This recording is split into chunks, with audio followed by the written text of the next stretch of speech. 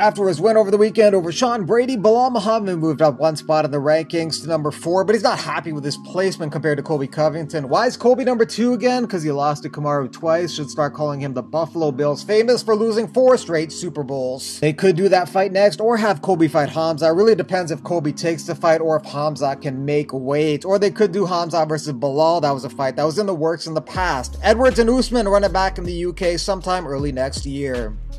Conor McGregor drops one spot to number 13 in the lightweight rankings. Damn. That's a big bitch. Many people not happy that O'Malley moved up 10 spots to number 1. Making him number 1 feels like the fix was definitely in. Honestly, wasn't expecting number 1. Was expecting maybe number 3 for O'Malley, but wow, LOL. Doesn't make sense. How do you jump the guys in the top 10 rankings after a controversial win? Pretty sure he's lost to Marlon Vera as well.